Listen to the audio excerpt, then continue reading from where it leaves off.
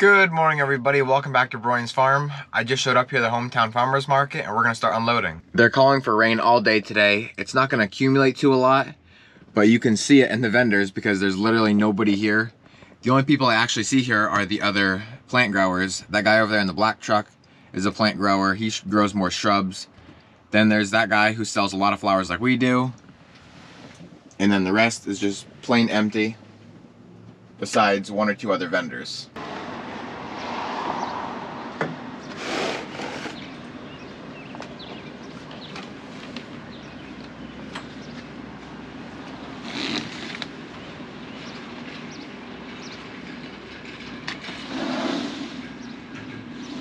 Well, we're all set up. Kind of all by ourselves out here, but that's okay. Everybody that's coming in from the parking lot will at least notice us. We're not quite halfway through the day. It's not going very well. It's just miserable, rainy, and cold. So it actually started to brighten up a little bit. The sun came out. People started coming out of the buildings. They were walking around, buying a little bit, but now it's getting dark again. It just lightening, and now everybody's leaving again. So we'll see what happens. I hope it doesn't get too windy because I don't want to have to worry about our tarps blowing away. A lot of cars here though. Should I hang these up for weight or leave them down? I think they'll be okay. I'd leave them down. Here comes the rain.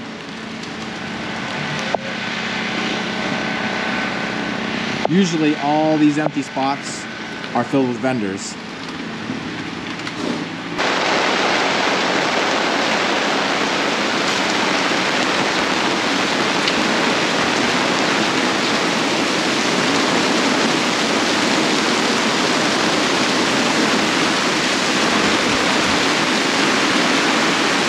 I told you it was gonna get nasty.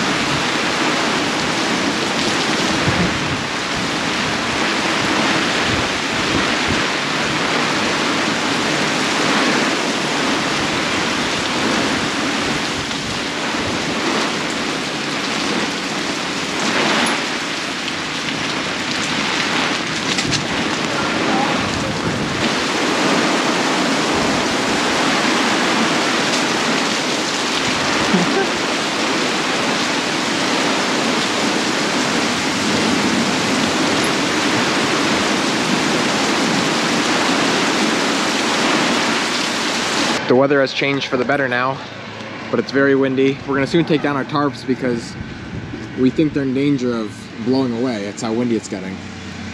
It's the next day. Frank and I are now out here in our strawberry patch again, picking on the opposite side that I picked in my previous video. So these berries are a little bit smaller, but there's still quite a few here. So we're gonna see what we can find. We're gonna try and go for like 40, 45 again, but we only like to pick for around 2 to 3 hours. Then we gotta move into other stuff. So we'll just see what we find.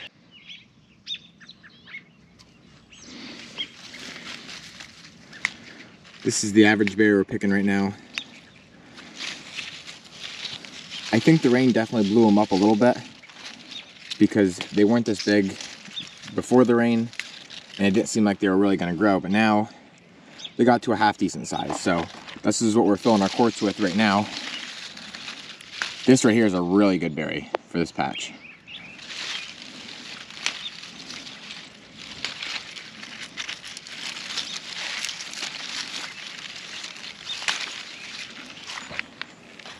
So it's been a little over an hour. This is what we got so far. The berries are beautiful.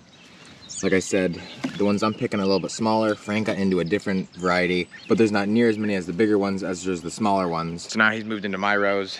We're gonna try and finish these off and then move on to unloading truck from yesterday. We just got out here to the market. We're starting to unload some of the flowers that we brought back. We're not gonna take everything and put it out here, just some of the stuff my mom doesn't already have. And some of that's gonna be like the sunflowers. Basically all this big potted stuff on the floor and maybe some of the perennial flowers. We got that stuff unloaded. The market looks a lot better now, or the greenhouse, I guess I should say. Now that's full again. We're back here on the farm. Frank is cleaning trucks. We're gonna clean them out first by vacuuming them, and then like the big truck, since it has a metal floor, we're gonna pressure wash it. We haven't pressure washed that and cleaned it very good since we actually got the truck.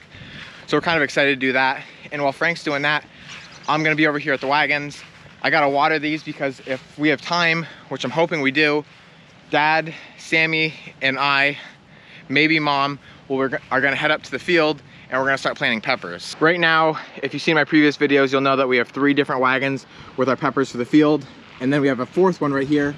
This is the ones that we grew ourselves, which is we call our early peppers. This is what's gonna go in today. And then all these are gonna go in at a later date, just in the bare ground. Those there are gonna go in plastic. We never like to put our plants in the ground dry, even though we do water them as we're planting them.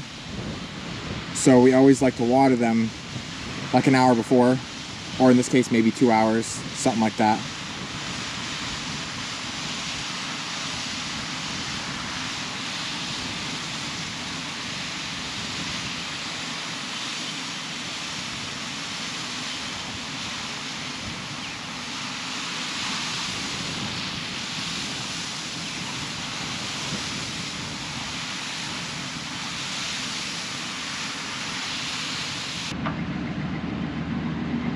Go back.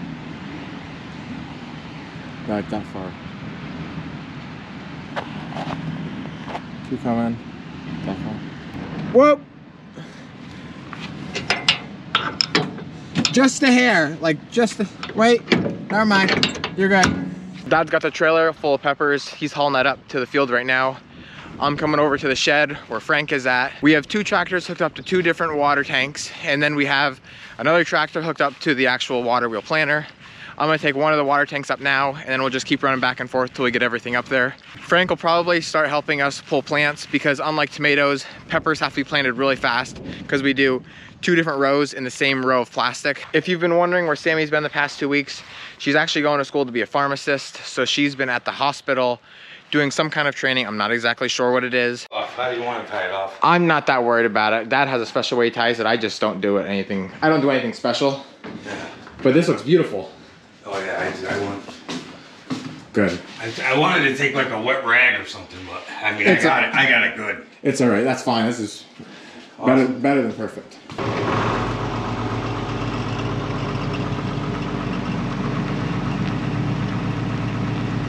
There's our supervisor. So we're all set up here at the field. This is our wagon full of peppers, water tank, and we're trying to gravity feed into our water wheel planter. It's not working too well. It's a very slow process, but we're getting there. You have to hold the hose just right to make it run. And even at that, it's not running a lot. We're all loaded up. There. Nope, you filled up the pipe now. We're about 3/4 of the way through our first row. Everything's going good so far. It's a little bit muddier than we thought. You can see how it's caking to the tires. The water wheel actually looks a lot worse. The big tires though aren't so bad. Maybe it's because they don't have as much tread. My job is obviously driving the tractor, but the most important thing is to make sure that that plant is being planted right in the middle of the plastic. Especially when we're doing something like peppers, when there's 2 rows, it doesn't give me a lot of room for error. We accidentally sold our yellow bell for the field. We have 2 different batches. And so now we're trying to sell our retail that we sell in singles, but the problem is it's a lot bigger than like a 1206. So it doesn't fit in the hole very good. So now Dad is kind of going through and breaking the roots off a little bit, and so is Mom, just so that it fits in the hole better.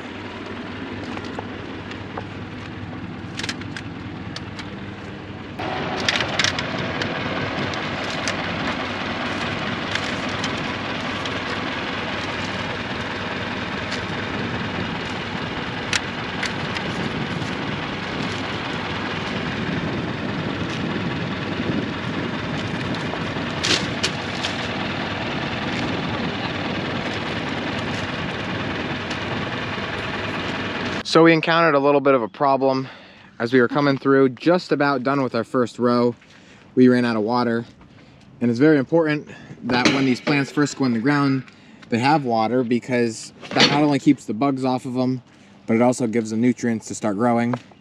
And so now we have to wait. Sammy's gonna bring up 2 5-gallon buckets. We're gonna fill them up over there with the water tank. Then we're gonna bring them out here, dump them in this water tank, and then we can finish out our row.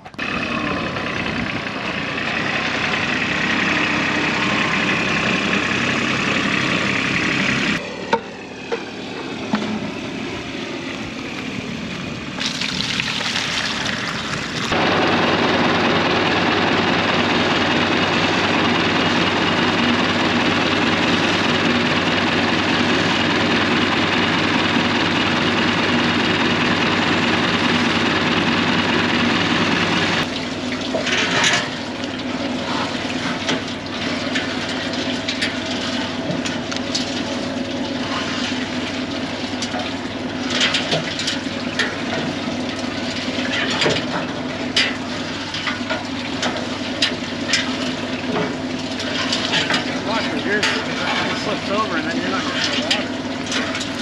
I feel like we're getting too much water, don't you think? I just cut it back now. Takes a while to fill the drum.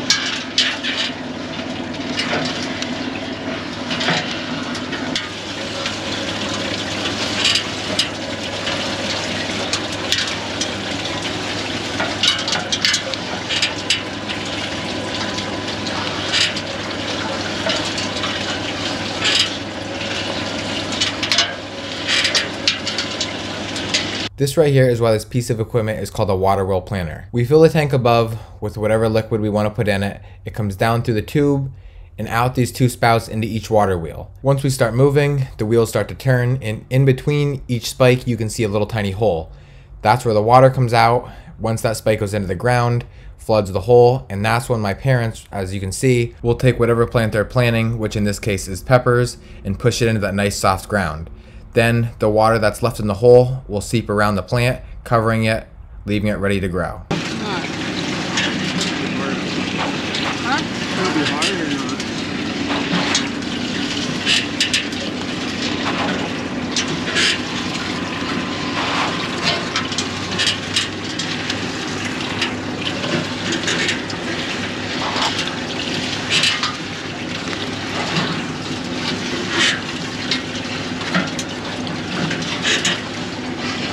It's important that we go as slow as the tractor can possibly go so that my mom and dad can push that plant in as deep as possible, leaving it the best chance to grow. If they don't push it down deep properly, what'll happen is with all that water, the plant will float back to the top and it's just gonna die within a couple of days. The biggest problem we sometimes have is with all the rocks, sometimes the spike will hit one and it won't go down all the way, so then we struggle to try and find a way quick enough to get past that rock and into the ground.